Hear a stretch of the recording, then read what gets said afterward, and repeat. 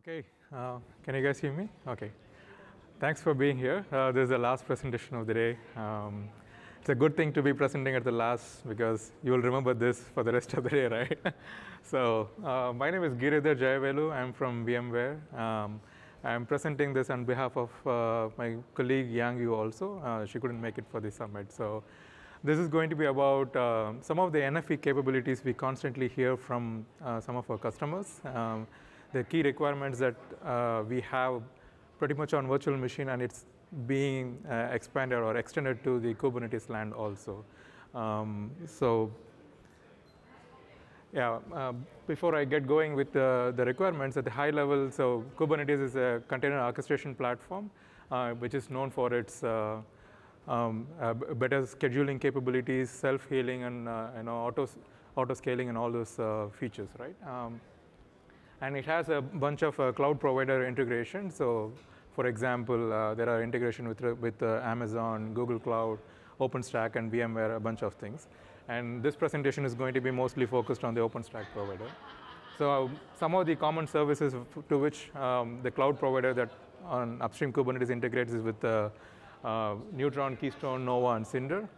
Cinder is used for all the persistent volume, and Nova, obviously, that's where the Kubernetes worker nodes are run, and the kubelets constantly query the Nova instances to get the status of the worker node, and then if it needs to schedule anything, everything happens via the Nova instance information.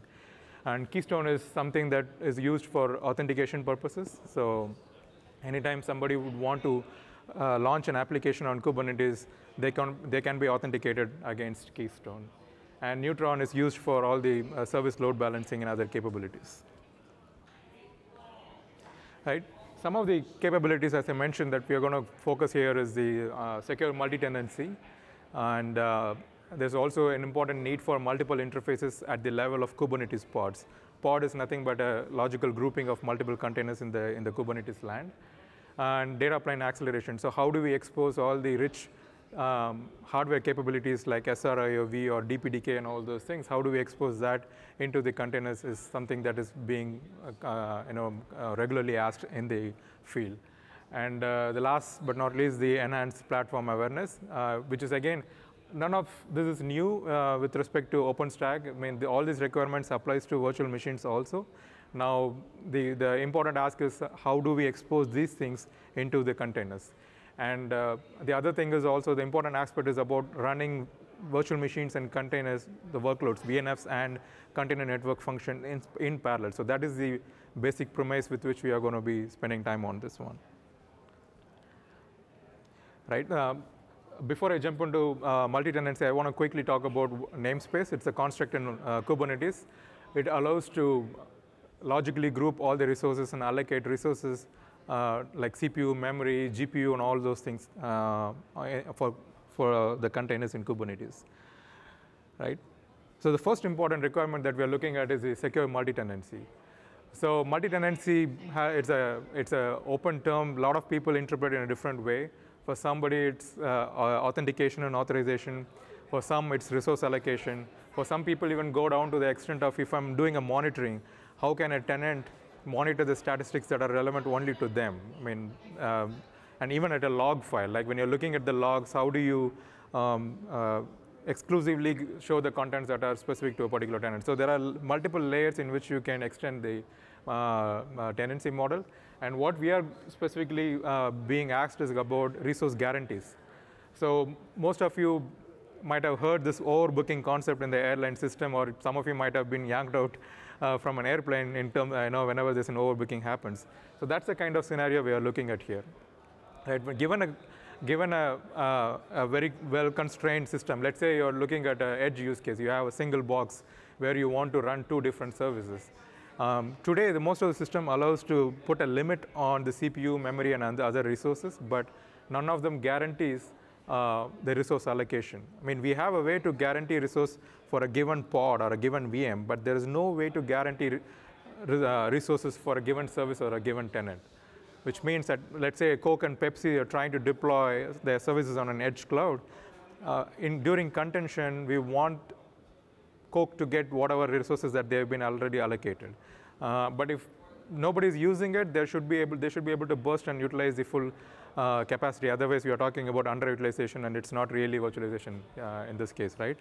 So this is one of the important aspects where there's a lot of gap in both OpenStack, and obviously it extends all the way to Kubernetes also. So what we are looking at is taking the namespace construct and how we can reserve capacity for a given tenant, right? So a basic representation of namespace in Kubernetes looks like this, where you can set some limitations for CPU and memory. But what we need is an ability to reserve capacity.